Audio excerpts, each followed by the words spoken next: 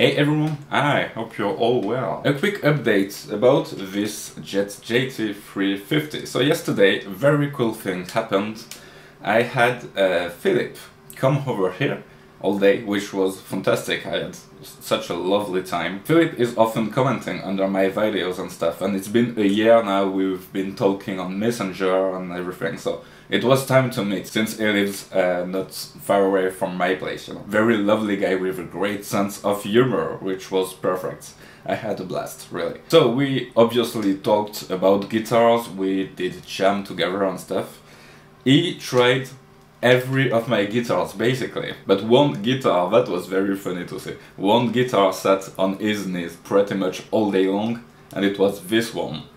He also loved the Squire Vintage Modified, and he liked this one a lot too, for a price anyway. So it was very interesting for me to have him here and try the guitars, because, you know, different players, different opinions, basically. And for example, the Court one, he thought it was like a toy, basically. He really didn't like it. But yeah, I offered him one day to come and shoot videos with him. That would be really nice, I think. So if you would like to see that, please comment below, and I'm sure he will read it, you know. Also, very interesting thing, he owned a GNL A-set Blues Boy, basically, so this is the exact same type of guitars with the same pickup configuration, and he actually preferred this one from playing it yesterday anyway.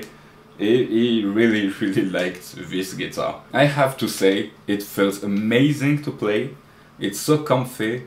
It stays in tune really well, and I didn't change the strings or did any setup yet. If I had to say something about this guitar, maybe just the bridge pickup sits a bit behind, but once I will put fresher strings and everything, hopefully it will come to life a bit more, you know, even though it's already really great. One thing really weird that happened yesterday though is that Philippe played this one a lot, and he got his fingers black. So I've seen another review of someone reviewing the JET Les Paul. I think it's called the JL 500, and he had the same issues playing the guitar at first, with fingers turning black, basically. So that's what happened to Philippe yesterday. It's of course nothing crazy, but the weird thing is I've been playing it a lot the night before, the day before, and today it's not happening to me, so it's really weird. It must be some kind of a finish issue. But yeah, what I can tell you about this guitar now, it's been 2 days playing it and having Philippe to come and play it too and giving his opinion about the guitar. It's such an amazing guitar to play. It feels so good and it feels really quality. That was Philippe's opinion too yesterday. But it feels quality, the neck is gorgeous, it feels so good to play. The locking tuners are beautiful, actually, and the guitar is beautiful, really. He also loved the neck pickup and basically the tones. So yeah, after 2 days now, I didn't change my mind about it one bit.